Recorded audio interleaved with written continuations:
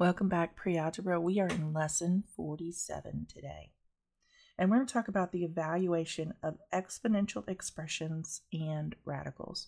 So remember when we first started talking about exponents back in Lesson 16, we said that we could say 5 times 5 times 5 would be the same as 5 to the third. We could do the same thing with variables. So x times x times x would be the same thing as x to the third. Well, what if we know the value of x?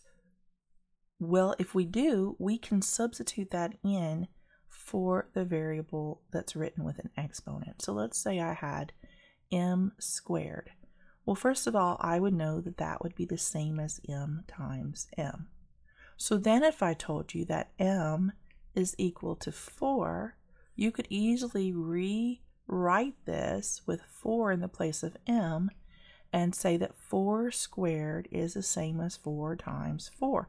And then we could get a value for that, and that answer would be 16, or that solution is 16. We're going to do some problems just like that, where we have some variables that are using either exponents or radical symbols, and we are going to substitute in the value for that variable. So let's start with 47.1. So here we have m squared, and m is equal to 9. So all we have to do is remember that m squared is equal to m times m.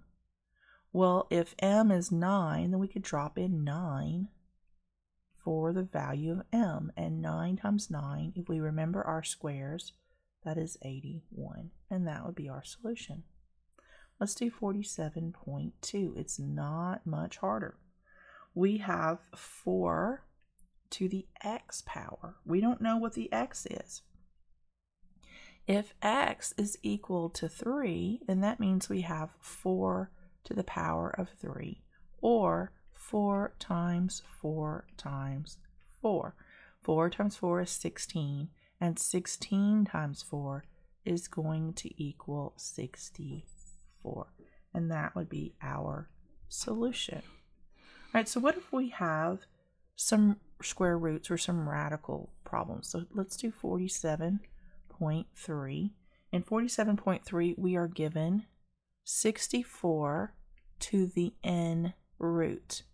We don't know what n is yet, but if I say, let's say that n is equal to 3, I can rewrite this as 64 to the third root. And then I would do the math such that I know that 4 times 4 times 4 is equal to 64. So that means that the third root of 64 is going to be 4, and 4 would be the solution to that problem. Let's do one more, 47.4. We have the third root of some number, and that number is equal to 27. So all we have to do is substitute in the third root of 27, and I know that the third root of 27, 3 times 3 times 3 is equal to 27. So it's 3 identical factors. We're looking for 3 identical factors. So the third root of 27 is equal to 3, and that would be the answer to that problem. So you see, it's all about just putting in the value of the variable like we have been doing for wherever the variable is. It's really not complicated. It just takes a little bit of imagination to see it. But you know what? Don't even use your imagination. Just rewrite it with the number where it's supposed to go. Wherever the variable is, just clarify it, and then you can solve it. Easy peasy. I will see you in Lesson 48.